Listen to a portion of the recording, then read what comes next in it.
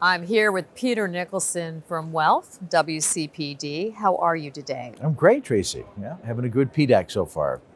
Well, PDAC 2024, what are your objectives this year?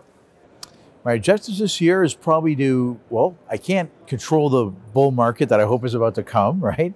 I'm getting tired of this bear market. I've been in charity flows since 2006, and we've really had a difficult time with the markets. Of course, it's probably the peak at 212, but just continue to work hard, find liquidity providers, and keep on talking about our story about being a very efficient way, both for the issuers to get a higher premium using charity flow structures, and get the back end, the liquidity providers that will hold their stock for long term and not dump it. So we keep on telling that story, and it's really resonating.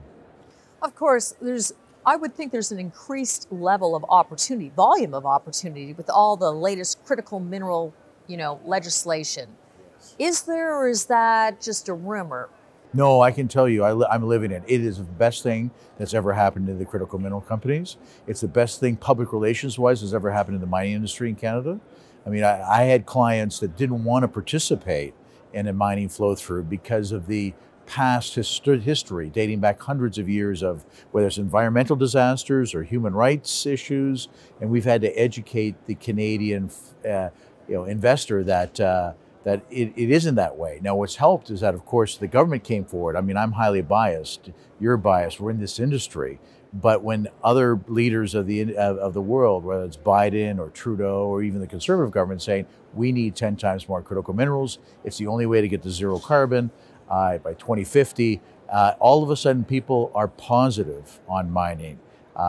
Maybe not so much on the precious metals, but for sure on the criticals, the lithium, the cobalt, the nickel, the copper, uranium. What you just said right there, if you were a new investor and you wanted to take advantage of the critical mineral flow through opportunities, what advice would you give for the investor, besides call you, of course?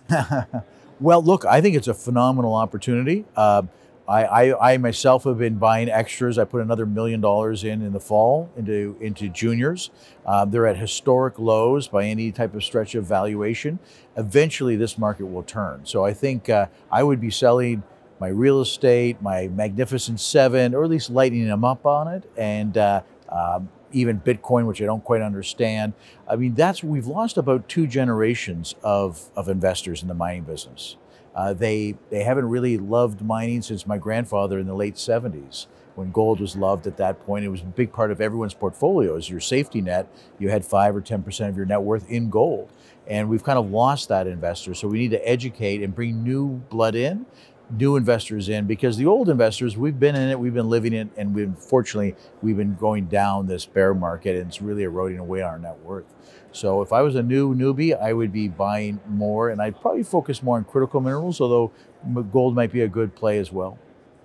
Okay, and a favorite province. I mean, there's different benefits in different provinces. Quebec, Saskatchewan, they seem to have additional bonuses for investing in critical mineral flow through. Correct. In those areas. Would you like to comment on that? Sure. Well, you're 100% out. You're pretty soon you can do my job, Tracy. You've got a really good handle on it. Yeah, the provinces that are the best in order. Quebec is the best because they don't even charge a capital gain. When you file a Quebec return, half of the money goes to Revenue Quebec and half goes to the feds. Every other province in Canada, it all goes to the feds. And then the feds will disperse. But you're right. Then it would be Saskatchewan and Manitoba with a 30% provincial credit when it comes to critical minerals. And it then would be BC at 20. And then Ontario's at 5, and everyone else kind of blends together, the Alberta and the Atlantic Canada. But if you live in those provinces, there's extra incentives for you, and it's a little better return.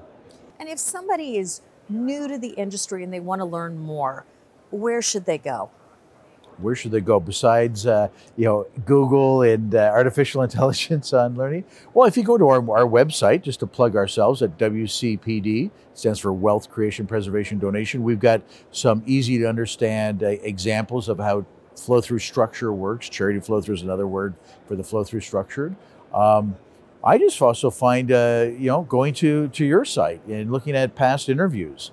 When I have time, that's what I like to do. There's a wealth of information, and they're very consistent.